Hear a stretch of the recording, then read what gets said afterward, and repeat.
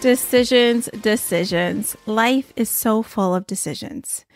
And if you're like me, sometimes you get in your head and you really overanalyze what you're going to do next. And when I say overanalyze, what I mean by that is you worry about making the wrong decision. And that worry, that fear of that can stop you from moving forward on making any decision because you're overanalyzing it. And you're staying in the state of confusion because you're fearful of making the wrong decision. You want to make the right decision. Can you relate to any of this? If so, I got some tips for you to see it differently and how to make the right decision. Recently, this perspective was shared with me that I want to share with you here. And it really got me thinking. And I really feel like it was worth popping this up, grab my mic and sharing it with you. All right. So before we get into that tip around making the right decision, saying that in quotation marks, I want to give a shout out to my girl, Kayla, who left a podcast review. She titled it A Daily Dose of Positivity. I just want to say, Kayla, thank you so much for leaving that review and blessing me with your kind words. One of the things she noted was that she loved that I shared about my faith, but I wasn't trying to push my beliefs on other people. And I love that you noted that because I never want to be that person. I want to be true to myself, be authentic, share with y'all, be real about how I really feel. But I'm not in a position to judge anyone else for what they believe in their own relationship with their creator. So I just wanted to reiterate that and say thank you for acknowledging that. Thank you for listening to the show and thanks for leaving a review. So with that said, if you've been listening to the show for a while and you haven't left us a podcast review, and you're on Apple Podcasts and you can actually write a review, please do so. That helps our show grow, helps people find it and be blessed by it. And the same is if you are listening on Spotify or something like that, you can hit the stars and that's helpful as well. One more thing to talk about before I jump into a story here. And it's about this past weekend. I taught the Clarify Your Vision online event 2 days in a row. We had over 50 people show up and spend hours clarifying their vision, getting super intentional about what they wanted to create this year. So I just want to honor y'all that did show up. If you haven't, guess what? I am turning all the material into an online course. I'll let you know as soon as it's available. My goal is to have it done within the next couple of weeks. So that way, if anyone missed it and still needs to clarify their vision, or you find that you need to later in the year, you have the ability to go and access this process. One of the things I hear people say the most is how they love how intentional this process is. They're like, I've done a lot of goal setting work in the past. I've done vision boards in the past, but nothing like this. And this year, it was so cool to make that shift in the way that we designed our goals or clarified them. We made it about impact. We made it about identity, about the way our brain works and the impact we wanted to make. And that made it so much extra powerful. And the data shows that too, how much more motivated we are to go after it when we make that connection. So it was so fun to do that together. I feel so excited about my goals. I stayed up so late last night, finishing out my vision board and getting really clear about the images I wanted on there. I kept on asking myself, how can I make this more of me versus just showing pictures of everybody else? What about putting me in there in that mix? How can I would look at my board, I'd put images in there and I would be like, how can I feel this a little more? And I was then going back and changing images. So it took me a long time, but now I feel so excited about it. I don't think I've ever felt as excited as I do about it now. And I think the improvements that we made to this process, bringing in the latest research and stuff, has really helped with that because I really feel this deeper connection to it. And I encourage you to be thinking about your values. That's some work that we did too. We thought about our biggest values and how we can honor them more. I have another podcast episode coming up for you about designing a career that you really love. And I'm going to dive a little bit deeper into this whole values concept. So I won't spoil it for y'all yet, but I just wanted to bring that up. All right. With all of that said, I feel like that's my most common phrase today. Let's talk about a story that I got to share with you. And I really do think this is relative to making decisions, but it's just really about my cray cray day and what I learned from it. So this morning, I had left my house because we're still doing this bathroom remodel project that's taking a lot longer than we had hoped. And I left to go work at my husband's dental practice office in the basement. And it's been a great setup overall because the Wi-Fi, it's a quiet space. Although today I showed up with my laptop I don't think it was very well charged. And I think what happened is the room didn't have a good charge because of all the other stuff running in that room. So long story short, when I was facilitating, my camera just froze. Everything froze. It didn't have enough power and it wasn't getting enough power. So I had to pause and leave and try to get back home and try to get my other laptop. So thankfully, I was on the call with some other people, other coaches, and I called one and asked her if she could pop in and try to fill in because obviously everything was frozen. So I was kind of a little panicky because we had a lot of people on the call, tech issues and things. So I ended up rushing out to leave to go home. And it's about a 10-minute drive. And I was frazzled and all the things. And I ended up running a stop sign. I'm not proud of this, but I did. And I almost caused an accident, long story short. And my car went over to the side. And thankfully, the other person was paying attention. They stopped on time. And I probably was an inch away from getting into an accident. So I get home, I'm all frazzled. But yet I'm so grateful because I was like, that didn't happen. I avoided that accident. I felt terrible for shocking the other people. But I was sitting there with so much gratitude, this didn't happen. Remember, gratitude is my word of the year. And man, has God been showing me all these opportunities to be grateful. But then as I was driving and stuff after the potential accident, I get home and you still feel that frazzle, the anxiousness that's happening. And I'm trying to turn my computer on and all of that. And I asked myself this. I had to repeatedly tell myself this. And what is in your control? What's in your control and what's not? Could you control that you had this tech issue? Was that in your control fully? No. So what can you do with what you have now? And how can we focus on gratitude? You didn't get in the accident.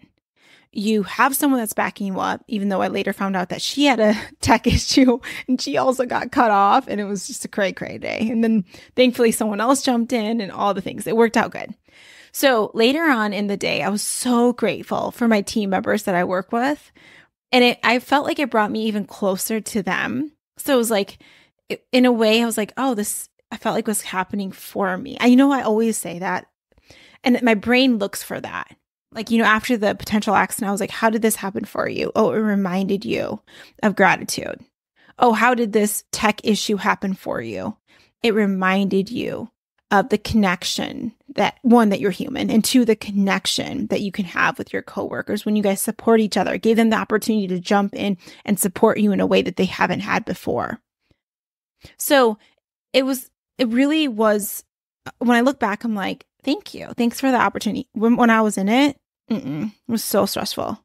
So I'm sharing this with you because I know that in our lives, as we make decisions, I know that's our topic for today, things happen that are out of our control, and it's you can either turn the radio station to the low frequency of all the crap and focus on more of the crap that is going wrong and how it sucks. And I did that initially. I was just I just want all this remodel construction to be done. Because it's otherwise I would have to leave my house. I wouldn't have gotten in a potential accident, all this stuff. If I didn't have to leave my house because of all the construction and this project was done as we planned on it being done well over a month ago, I started doing that. And I'm like, that's not serving me. It's I'm turning to that frequency of focusing on what's wrong. And remember, our control, the only thing that we have control over is our focus and where our energy goes.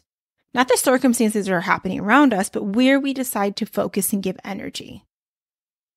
So then I felt like I turned the radio station to that higher frequency to bring in that music that was about gratitude, connection, things happening for you, things being used for your good. And it felt like that. The rest of the day felt awesome. And I can tell you earlier in the day, I wouldn't have felt like I could have turned that day around the way it played out. But because I did that work very intentionally about where to guide my focus, it changed everything in the result of that. And I actually ended up staying on the call later, talking to one of my coworkers and just really connecting with her in a way I never did before. And I really believed it was because she was able to jump in and help me. And it's like we built that stronger bond and connection with each other. So again, I really do feel like if you look for it, you'll find evidence to support that things are happening for you. All right, I wanted to share that story with you just in case you needed that reminder that you get to decide where your focus goes. And that will determine what happens for the rest of the day. Even if you start off the morning and it's a crappy day, you get to decide to turn the radio station, to focus on the goodness that is there, or to find the things or bring the joy. And remember too, when it comes to a radio, if you think about this, what is a radio? It's a receiver. It receives information. So you are a receiver. So what are you intentionally receiving? Or are you intentionally receiving things? And maybe you want to be. So you can turn your frequency to receive something else. Think about it. All right. Let's talk about the story relative to today's topic, even more relative. I was listening to Susie Moore. She is the author of Let It Be Easy, which I love. And I love her, everything she stands for. She's such a delight listening to her talk. Her energy is so high. Anyways, she shared this quote with me and got me thinking about how I worry about making the wrong decision. Or I ask myself, am I making the right decision? And what to ask myself instead. And this is what she said. She said, instead of asking yourself, how do I make the right decision? Ask yourself, how do I make the decision right? Ooh, let this soak in. How do I make the decision right? I love this because let's think about what we mean by this. How do I make the decision right? I think there's two ways of looking at this. One is energetically, what place are you coming from when you're making a decision? And how do you make it from the right energy, the right place? Because I believe that will determine the results for you too. This is why a lot of my clients that I work with that want to switch their careers to do work that they love or to be in a career that's more in alignment of who they really want to be, one of my major goals for them is to make that decision, to make that switch or to leave from the right energy, not from the energy of like, this sucks, catabolic energy state where it's like, the victimhood mindset or maybe anger or whatever it is, not from that place, because making that decision from that place isn't going to lead to amazing results for you because you're not on the right frequency. This comes back to the energy stuff. But can you make the decision from a grateful place, right? Think about this. Can you make it from that higher energy place? Can you make all of your goodbyes good buys? That's my goal for the clients that I'm working with that are making massive transitions in their life. Can it be a goodbye? Can we do it from a high energy place? Because then that leads to amazing things. So that's what I think about when this question came up. How do I make the decision right? So when I'm making decisions, I always want to make sure that I'm making the decision from a higher energy, not a fear-based energy, that I'm not making it out of anger or fear. I always try to check in with myself. And if I feel like I'm making a decision from that place, I really try to shift the energy before I make that decision, if possible. Can I go for a walk? Can I get some rest? Because maybe my energy is already low and I'm tired. I'm coming from an angry place or I'm hungry. Can I get some of those needs met so my energy can go up before I make a decision that's going to impact my life? And then also, can I try to get my energy up higher every day? Like starting off in the morning, moving my body, taking time for myself. So that helps me make decisions better when I show up with a better energy. So instead of asking, how do I make the right decision? Because this is a little controlling energy happening here. Think about the question behind it. How do I make the right decision? Well, what the heck is the right decision? Is it the decision that leads to a feel-good outcome for you? Like, that's what you're probably thinking, right? That would be the right decision. But how do you ever know? Because you don't know the alternative. We were talking about comparison. You're like, it's a decision that's going to lead to better things. That's going to make me feel good compared to the one that's not. How will you ever know the alternative? You won't. Right? So do we ever know what the right decision is when we're thinking about it from that perspective?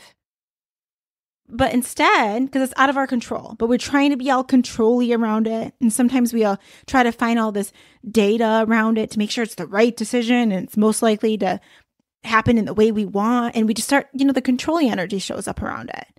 But if you shift out of that energy and you ask yourself a different question, which is, how do I make the decision right? I like this because even as I move forward, I also think about it. This is the second way of looking at it. It's like from this perspective of trusting that no matter what decision I make, I can make it right. I can make it work well for me. Like, even if I was like, I'm going to go back to career stuff because I coach a lot in this space. Like, even if I was to leave my role and I was like confused about if I should do that or not in my head about it, and I chose another job and it didn't turn out well. And I'm like, oh, I made the wrong decision. You can go to that place. But instead I can say, how do I make this decision right? Like, how do I make this work for me? How do I make this serve me? How do I get this to lead to something greater? And it's always in your control. This is like giving you the power back. You get to decide to do whatever you want to here with what you see happening and unfolding. And how do we even know, even if you're claiming it as the wrong decision, how do you know? Because how do you know what would have happened if you would have stayed in the other thing? You don't. Never know. So it's like going to this place of this energy of trusting yourself and trusting that you're supported. That's that higher energy stuff. Can you make decisions from that place? So if you're struggling making a decision, I want you to ask yourself this: what would the best version of you do? And when I think about the best version of myself, I'll tell you about her. She's faith-filled. She believes that everything is possible. She believes that God has her back. She believes in herself and her ability to figure things out. That girl, what would she do? What would she do in this situation? What decision would she make? That's what I want you to think about for yourself. What would the best version of me do in this moment? What decision would they make? I mean, I do this with like the little things, like being at a restaurant and ordering off a menu. What would the best version of myself order? Thinking about even when you start that people pleasing stuff that we do, like you really don't want to go to that thing that someone invited you to, but you don't want to seem flaky AF. I told someone that the other day. I said, I got to be honest with you. I was thinking that you might think that I was flaky AF. And she laughed and she was like, Ange, I just want you to be yourself. Like, don't worry about what I'm going to think.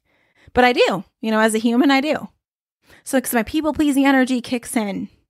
Like, I don't want you to think this way about me. So if I was coming from a higher energy place, when let's say I wanted to say no to that thing, I didn't really want to go. I didn't see value in that thing that night, or it just didn't feel like it. And I really want to honor myself in that moment, but I was worried about what someone else was thinking about me. I'm bringing this example up because I know that we struggle with this at times.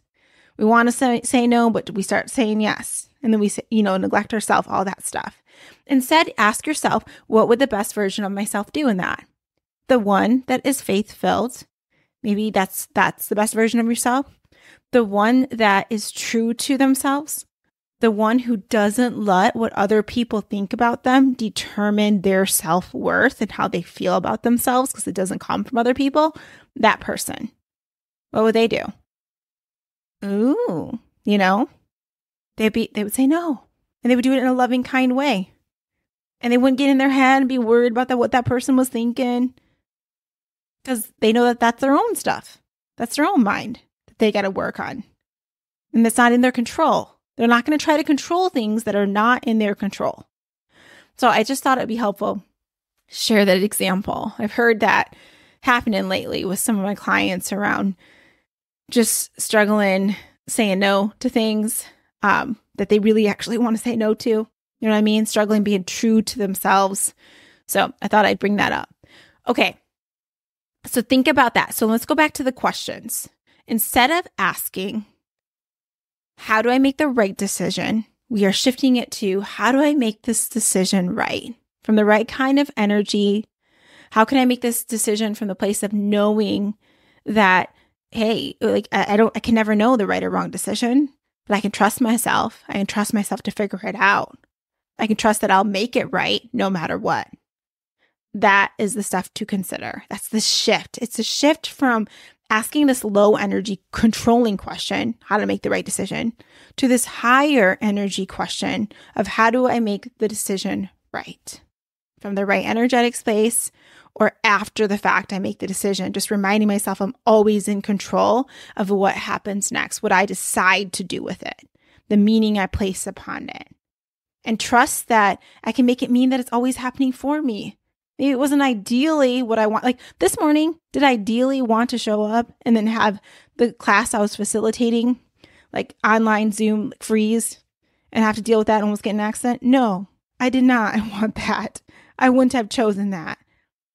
So when I came in this morning, I actually asked myself this morning, I'm not going to lie, before I left the house, I said, am I making the right decision to go in to try to work from the office there? Because maybe I can get away with working at home. Maybe they'll be quiet enough, the people working on the remodel, and I could just stay at home. I remember like questioning that. And I was like, oh, maybe just get out and then you have good internet and whatever. So I went. I could be on the other end and being like, I made the wrong decision. Or I can be like, how did that happen for me? Because that's what I'm doing now. I'm looking back and I'm like, I can see it made me way more grateful that the accident didn't come to be. It made me more connected to my coworkers, right? I'm seeing the goodness out of it. I'm seeing how I can make that decision right. And I can look back and be like, I think that was the right decision to do that. Now that I see what came of it, because I would have never had those opportunities of like that extreme feeling of gratitude I felt earlier probably wouldn't have showed up in my life. That energy, that feeling, that connection probably wouldn't have happened, when I look back. So I just wanted to give you that as an example. All right. Let's do a quick recap with some of my notes. I'm looking at my notes right now. What if you trusted more in your ability to make any decision right? That things were happening for you. What would you do differently? What decision would you make if you were acting like the person that you really want to be? If you showed up thinking like the best version of yourself would think. That high energy, faith-filled person who knows that they're supported, who knows that they can figure it out. No matter what life hands them, they will figure it out and they will make it work out best for them. That person. What then decision would you make? All right, that's all of this in a nutshell, is thinking about approaching life from that higher energy place. Okay, that is all for today. I hope you really enjoyed this episode. Please leave a review if you haven't done so. Also, look out for some upcoming episodes. I'm going to dive into all categories of our life. I actually just made a podcast plan where I want to spend some time focusing on the career part of our lives and intentionally designing that, getting into alignment in that space. And then I'm going to talk about the health part of our lives, the relationship part, the fun part, all the categories that I tend to have people set goals in. I'm going to dive into each category. I'm bringing on some other speakers for you that specialize in that specific category of life. I got a whole plan mapped out for you. So be listening for what's to come. All right. Have an awesome day. I'll talk to you soon. Bye.